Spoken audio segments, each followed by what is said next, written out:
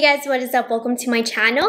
I finally have another rankings video, one that many of you guys have been asking for. I'm ranking all of my Tom Ford quads.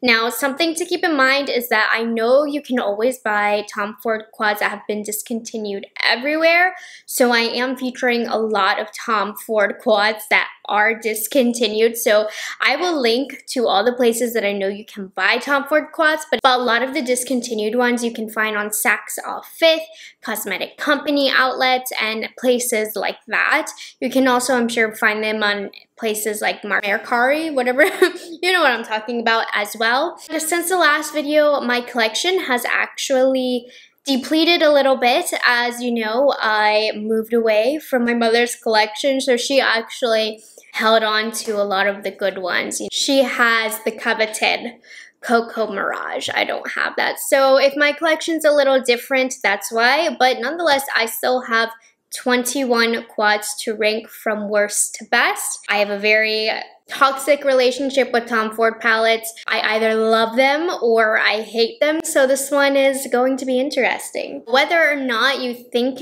$89 for Tom Ford quads are worth it, I continue to buy them anyways. I totally understand if you don't think they're worth it. Let's get into it. Number 21, the absolute worst Tom Ford palette that I have ever tried. A lot of you guys are gonna know what one this is. Naked Pink. I have never been so disappointed in a Tom Ford quad. This literally gives me nothing. I get no color, no pigment. The only saving grace to this quad is this one right here, but it's just a matter of principle, and I just don't like that he charged $89 for something that literally gives us nothing. You can argue this is for fair people. It's supposed to be subtle. Like, no, not for $89. Don't ever buy this. They're having trouble selling this. If you do want it, you can probably find it at the cosmetic company store because they certainly are not selling them because they suck. Number 20 is the Badass Quad. Excuse my language, but that's what it's called. Blame Tommy Tom. This swatch is really pretty, but the formulation here is very odd. It's almost sticky-like. I've never come across a formula like this from Tom Ford. It's so sticky that it doesn't apply smooth to the eyelid. It looks really patchy. Your best bet with this palette is to use your fingers. Like this shade right here is pretty. It's with the darker shades that it looks quite patchy on the eye, so you can make this work. You can get a pretty look, but again, thinking at the price point, it's just too messy, it's too patchy, the formula is odd. I can't get behind this one. Number 19, I have Arabesque. Looks like this. This one had so much potential. It's such a basic color story, but it is underwhelming. This matte shade right here gives you almost nothing. The shimmer shades are already hard panned, and they just, again, they're very sheer. You just can't get a look that is worth the price point. And I'm a fan of subtle eyeshadows, so don't throw that at me. I love subtle eyeshadows. I can see the beauty in them, but for this quad, it really isn't cutting it. I find it hard to get a look with this that my skin, like my eyelid, doesn't show it through. It's just an odd formulation for the colors and an odd pigmentation for the colors. And for me, I just don't like it. 18, I have Golden Mink. I believe this one is quite popular, but I have the same feelings as I do with Arabesque. It's a little better. Like, I do like the brown a little bit, but it still is underwhelming. It's just underwhelming, and I feel like the looks that you get with this are very pretty. Don't get me wrong. I can see why people like this. It's just for the price point. What you can get from Tom Ford is better than this. So this one, again, is not my favorite. It just doesn't give me enough. Now, something to keep in mind, though, is I did buy a number of these palettes from the cosmetic company store, so there really is no saying to what age these might be. So that could also be a reason for some of these being less pigmented and less dry, but I can only speak on my experience alone. 17, I have Coquette. This one is fairly new. Again, it just didn't give me what I wanted. I feel like this matte right here, it's not a matte, it's a satin, but the shade was a little patchy. It never quite looked smooth on my eyelid when I put it on. The look that you get is pretty with this. It's quite underwhelming, nothing really special, but yeah, I don't like this one that much. I was disappointed by this one. Number 16, I have Disco Dusk right here. And now is a turning point to wear all of these palettes definitely can get you a pretty look. They just have to land somewhere. And again, it's Tom Ford's formula in some palettes. He has a thing where some of his mattes just look patchy. This one looks a little patchy. It's a little powdery and messy. Again, the look that you can get is pretty, but honestly, I'm not even the biggest fan of these colors together. So this is more so of a color story issue. It's not bad, but right off the bat, I can think of a color story that's similar to this that I like better, and that's Rose Topaz. So if you kind of like the vibes of this, I like the quality of Rose Topaz better. Number 15, I have Seductive Rose. You would think that this would be at the top of my list because this is kind of a color story that I'm really into. But again, it's this shade right here. It's patchy. I just don't find that acceptable for this price point.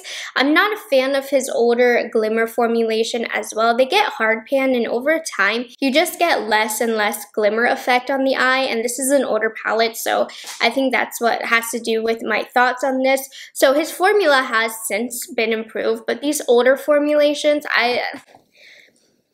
they look pretty on the eye. Here's the thing with Tom Ford. They can look as boring as ever in the pan. I can complain about how they swatch. I will even complain about how they apply, but once they are on the eyelid, and you know what I'm talking about if you've tried Tom Ford, you can't deny that they don't look gorgeous and elegant. So even though I'm talking my trash, they'll still look gorgeous on the eyes. Number 14, I have Sous Le Sable. So this one right here is a really great work palette. So if you truly do love to wear subtle makeup to work, I actually do recommend this to you. It has kind of a rosier hue. To me, it doesn't stand out. I actually quite like the formulation. I just wish there was a little bit more depth. So I actually do like this quad. I don't have too much bad to say about it. The color story just isn't my favorite, which is a personal preference.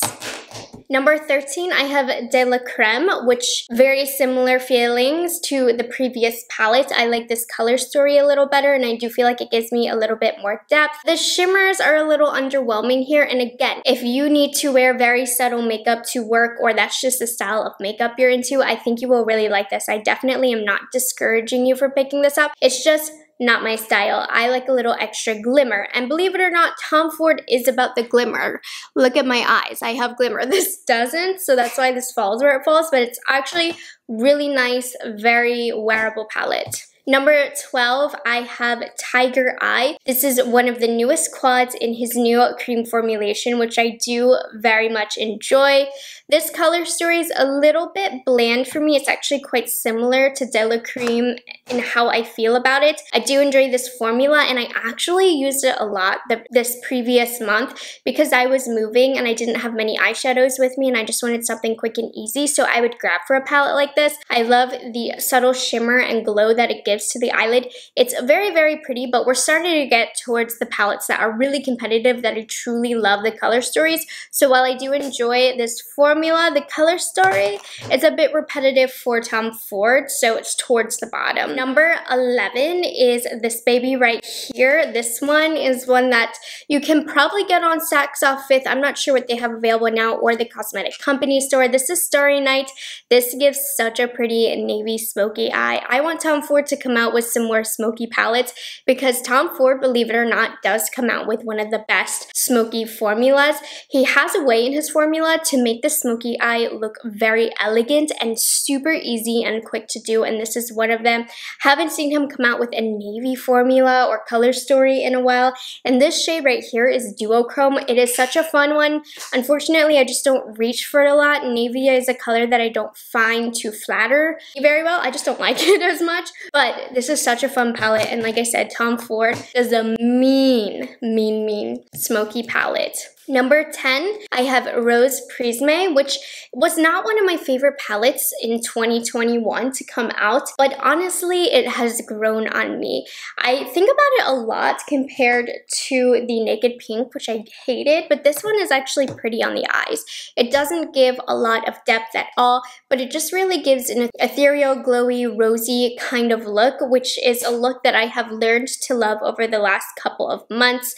It's not about the depth, it's about out the glow, and I've been enjoying that more lately, so this has crawled up for sure. It would have been towards the bottom like 3 or 4 months ago, but I've given into that style and that look.